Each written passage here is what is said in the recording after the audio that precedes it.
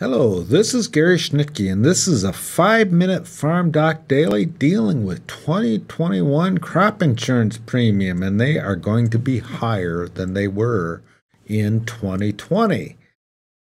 Part of the reason why crop insurance premiums are going to be higher is because of higher projected prices, or at this point, what we expect to be at higher projected prices. We aren't through the month of February, which will determine those prices, but when we recorded this video, the projected price would have been $4.47. That is higher than last year when it was $3.88, the projected price, and $4 a year before that. This $4.47 price would exceed any projected price going back to 2014. That will increase our guarantees, and if we have a 200 bushel APH yield, trend adjusted, we will have a $715 guarantee if we chose an 80% coverage level, which will be almost or about $90 higher than last year. It will also increase insurance premium. We're also likely to see higher volatilities this year. First couple days of February, the volatilities were average 0.24. That compares to 0.15 last year and 0.15 for the last 3 years. As you can again see, 0.24 is much higher than anything going back to 2011. Higher volatilities will significantly increase the cost of insurance this year.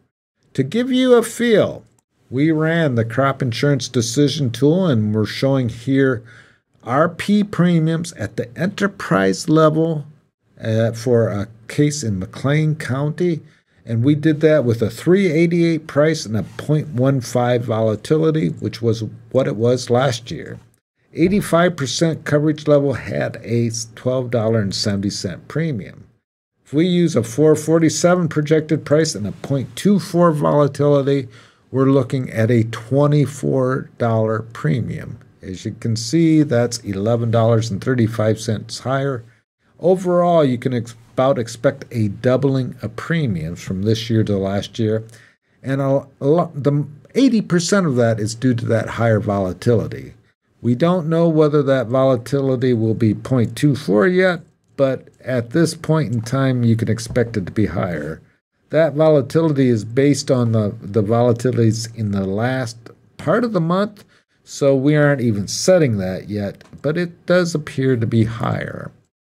That's also going to raise SCO and ECO premiums as well. Here for our McClean County case, an SCO premium from 85 to 86% would cost $1.39. Our ECO 90%, which will provide county coverage from 90% down to the 86%, will be $10.90 given those parameters, and our ECO 95%, which will give projection from 95% down to 86%, would cost $28.93.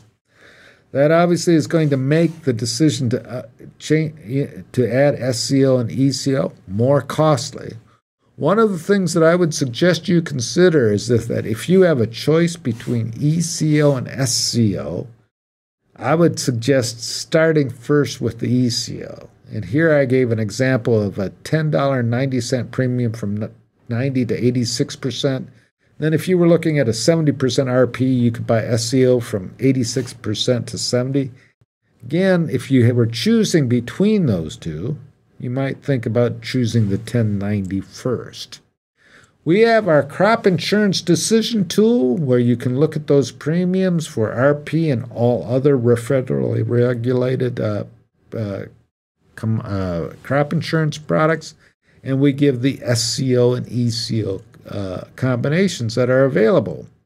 Here in this example, we have a $24.05 premium for RP 85%. There are a number of other alternatives that would get roughly in that $24.05 area. One would be RP 80 and a SCO at $18.30. You could also do something like a RP plus an ECO 90% and get at a total ECO and RP premium at $22.50. This crop insurance decision tool is available for download. It is linked to in this description, and you will also find links to information about ECO, SCO, and making these crop insurance decisions.